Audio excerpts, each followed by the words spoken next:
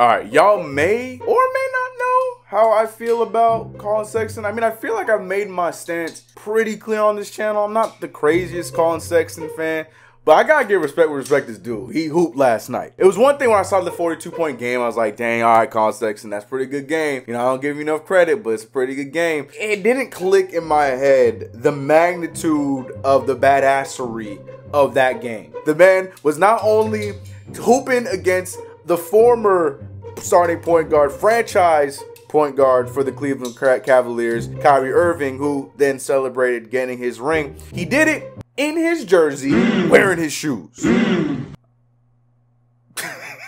I gotta say, I'm not a big Colin Sexton fan, but my fandom went from here to about like, you know what I'm saying? Yo, that's badassery right there. As great as that was, we all rejoiced in that. Y'all know why I'm here. I wasn't able to make this video yesterday when the rumors first broke, but you know why I'm here. There's a point guard that I've been trying to get on this New York Knicks team for quite some time now. And now it's looking like the Knicks are coming a little bit closer to trying to make this move. But does it make sense to trade for him just because he is possibly on his way on the Pelicans? Or should we wait for free agency? Let's talk about that in this video. But you know what happened, but I'm just trying to keep it cool. Run the intro.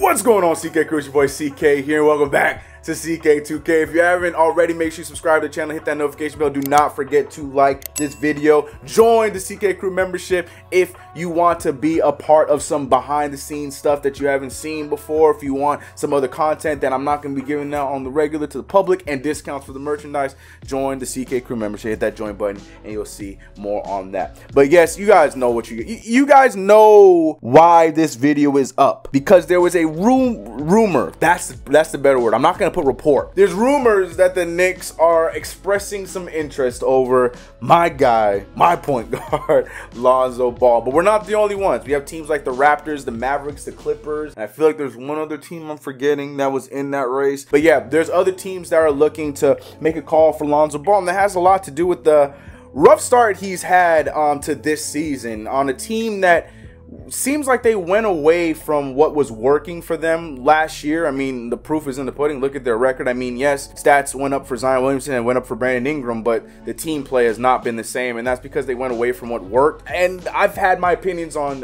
Stan Van Gundy. That's not for this video. I like Stan Van Gundy as a coach and a person. No hate. I just never liked the fit for the Pelicans, and I feel like we're seeing that right now because I knew he was going to try and take away what worked for them, and that's the fast-paced play that they are doing. He thinks that he's going to slow him down and make him a defensive team when they don't have the personnel for that, and the Pelicans are seeing that. But with all that being said, Lonzo Ball is one of the main players that is probably getting the worst out of the situation, and it just makes sense for the team, the Pelicans, to move him, especially after the two sides not agreeing to an extension, which I truly 100% believe that is more Lonzo Ball than the Pelicans. I know it might look like one way where people think Lonzo Ball just not good enough, so the Pelicans didn't want. The more I look into it, the more I think that this has Clutch and Lonzo Ball written all over it, where they were reading the tea leaves and they're trying to get something worked out so they can get out of there. But that's just my personal opinion on that. Let me know what you guys think about that. All that being said, it's looking like the Knicks are one of the few teams that are expressing interest in Lonzo Ball. You know, I'm excited about that. I've been asking for this. I've been doing the Zo to NYs and this, that, and the thirds.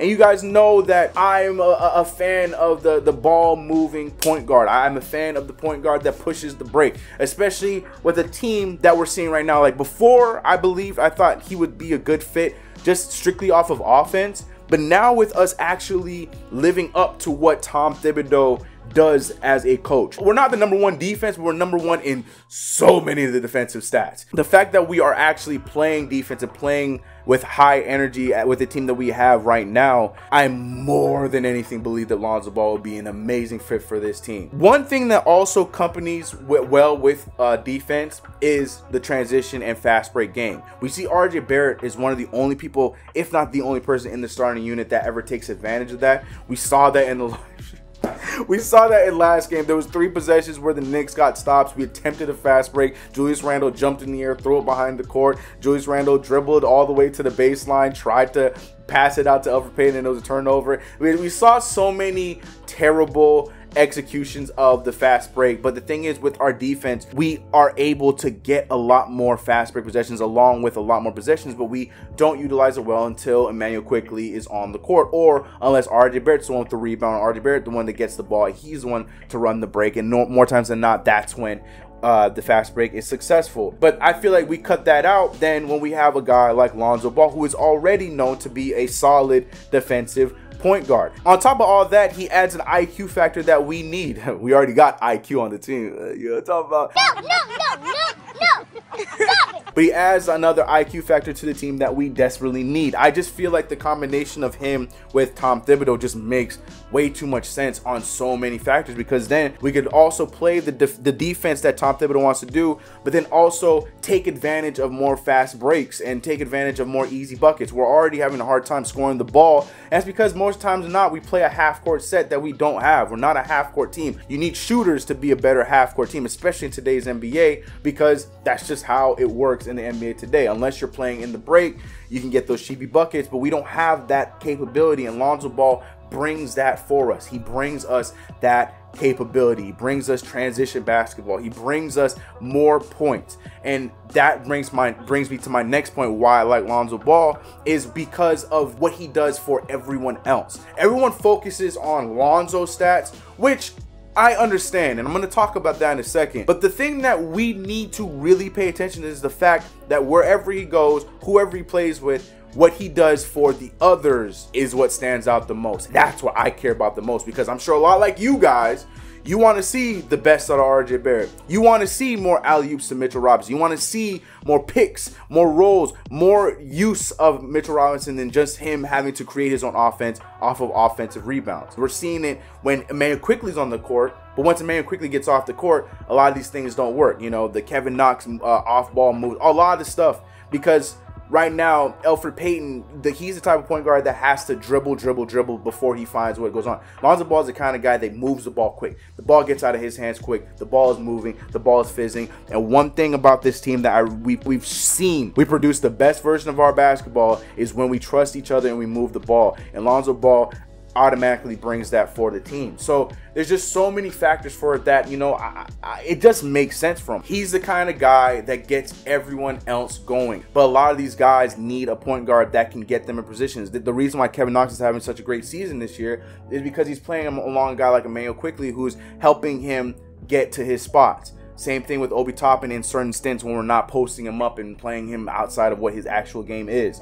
We're seeing these guys be able to, you know, create. We always talk about RJ Barrett needing to be with a guy that's going to help him get going, because RJ Barrett's forcing the issue a lot. RJ Barrett would get a lot more points if he had a guy like Lonzo Ball that would be able to help improve and get him the ball in his spots, which is, you know, I feel like it's just so underrated because we get so transfixed on the stats. Now let's talk about Lonzo Ball stats. I do want to talk to those who are stat readers, because at the same time I get the skepticism when it comes to Lonzo Ball, because he's in his fourth year right now, and you know, yes, his shooting percentages were going up until this year. And, you know, he's doing the little things right and doing this, that, and the third. But is this who Lonzo Ball is? Can we officially shelf the Lonzo Ball comparisons to Jason Kidd, this person, that, the third person? Me personally, I think it's too soon. Like, but I mean, it took Steph Curry.